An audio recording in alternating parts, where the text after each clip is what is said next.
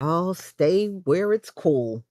If you got to run that AC, you do what you got to do. So the conditions are not going to be that great, especially over this next week. And I can tell you, I'm doing this and it seems like the temperature has not gone down that much. And I know it's not really going to go down that much tonight. So it is going to be hot all through the night. At least where I am is some relief tomorrow, but it's only for a few days, y'all. And then we're going to be right back into another heat wave, which I'm not looking forward to at all. So stay safe and stay in the cool if you can.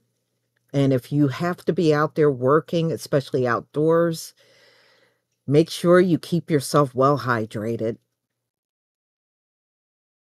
Please leave your comment and subscribe. Don't forget to hit on the notification bell, and I'll see you on the next video. Peace, family.